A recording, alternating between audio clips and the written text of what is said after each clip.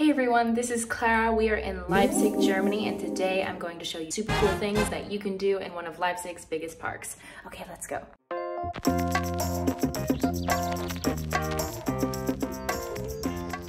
Just a stroll away from the city center, you can find Clara-Zetkin Park, the city's most beloved and popular green oasis. In this video, I'm going to show you 7 cool things you can do and see in the park, starting with Leipzig's favorite pastime, bike riding.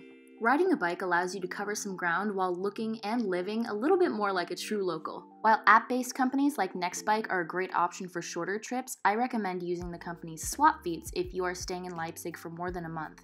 It costs about 16 euros each month, and you can bring the bike home like it's your very own. This is mine. His name is Timmy. This is a great option for students. So here is the Franz Schubert Memorial. I love it. It's right off the main strip, so it's right when you enter the park. It's so cool. Kind of looks like a grave almost. Yeah, but it's kind of a little hidden treasure here. Hidden between 2 bushes by the main entrance is a little gem known as the Franz Schubert Memorial.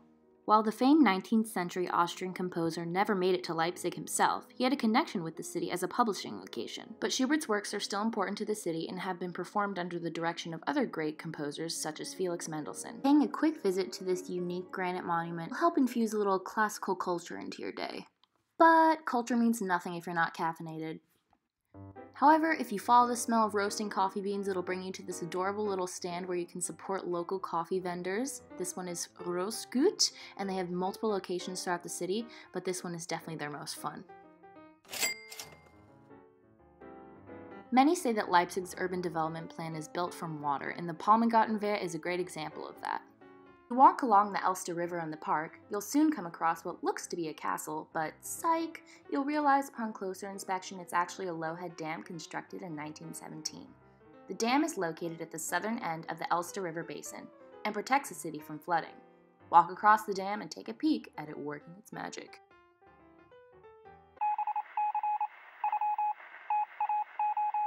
The thing about Leipzig is if there's sun, everyone's going to be in the park. It doesn't matter what time of day it is, morning, afternoon, if people are working.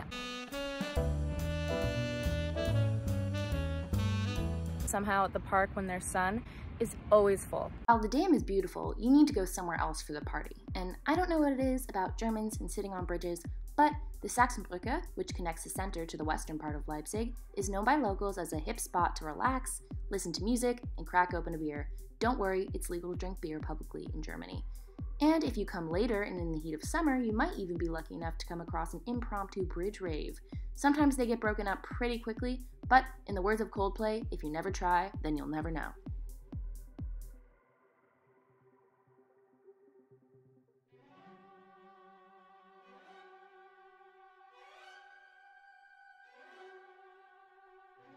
If one classical composer wasn't enough for the day, head over to Richard Wagner Hain, an eerie and unfinished memorial to the Leipzig-born composer. The complex was completed during the Second World War, but a planned monument to the composer Richard Wagner was not implemented in the end. The dry stone wall and the western flower terrace are the only things that have been preserved to this day, but now it's mostly a place for locals to meet and do acro yoga. Yeah, this place is like weird ruins or something, and I think you should be a little careful around here. Don't want to get hit by a baton. For a more modern taste of Leipzig, walk a little bit north of the Hain and spot a glimpse of the Red Bull soccer arena. Yes, I mean Red Bull like the drink, as the Austrian beverage company is the sole investor of the club. The Red Bulls are a controversial topic in Leipzig, as many think the new and flashy club goes against the city's deep-rooted soccer traditions. You'll probably be pretty tired at this point. Maybe the sun is setting. Time to go home. Get your bike. If you are ever visiting Leipzig, no matter the season, but especially in spring and summer, Clara-Zetkin Park is an absolute must-see. It adds a nice touch of peace and serenity to your trip, and is really easy to pass through if you're already on your way from the center to the western part of the city. Thank you so much for watching this video. If you liked it at all or learned something new, don't forget to hit that big fat red subscribe button. I hope you enjoyed our little trip to the park today and can't wait to see you on our next adventure. Bye!